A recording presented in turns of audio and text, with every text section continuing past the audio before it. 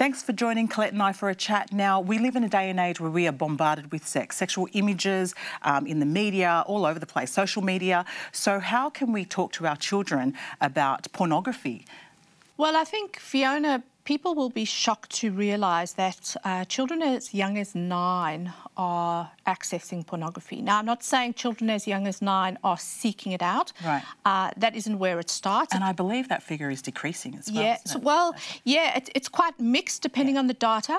But anecdotally, I have parents come up to me and tell me about their sons or daughters. They hadn't put filters on devices because they thought they were way too young at 9 years old, and then suddenly realised their child has been seeing it for about 6 months.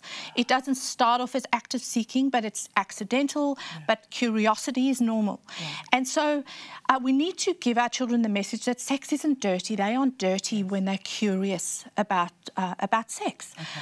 But it's pornography is not healthy sex. It's not even normal sex. It has the potential to erode everything relationally healthy, socially healthy, psychologically healthy about our children and in their lives. We also need to be careful that we don't shame our children. Shame will just drive the behaviour underground. They won't come and talk to us again. They are terrified you're going to take away their device. They are terrified... which is a whole nother dilemma. Absolutely. Right. And so they don't talk to us because if we don't bring it up, they're not going to bring it up. We need to be proactive in this area. Okay. Talk to our children, particularly little children, about things that make them feel uncomfortable or yucky on their tummy, or things that have made them a bit curious or even afraid. Right. Older children... so we should be the one to talk to them about it initially first, before they go looking at these things that pop up sometimes. And our children's friends are talking about it on the playground. We mustn't be naive to assume that our children don't know. And so we need to actually even use the word with our older primary age children and teenagers, absolutely. And then if we suddenly discover our child has been exposed or they've been looking at it, I developed what I call the breathe principles for my book.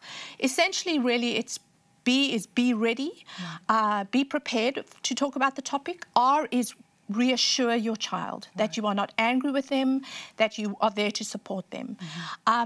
E is expect initial denials and promises they'll never do it again, because children don't want to think that you're going to be angry with them. Then assure them that there are many people around the world that are doing things to fight this. Make sure they have healthy activities that they're involved in. Do a technology check around your home. Have you let things slip? Do you have things around on all devices that block and so on? Make sure that your child is seeking help. Do you need to reach out for help if you need support in this? Really enlist support if you need support, if you feel like it's gone too far and you're not sure what to do.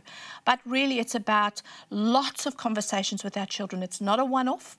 It's lots of small conversations over our children's developmental stages and each stage of their lives. Thank you so much, Collett, and I hope that's helped. That's a great principle, breathe. And I think as parents we need to breathe whenever our child might come across pornography too. So keep it locked right here for topics like this and so much more. Mums at the table.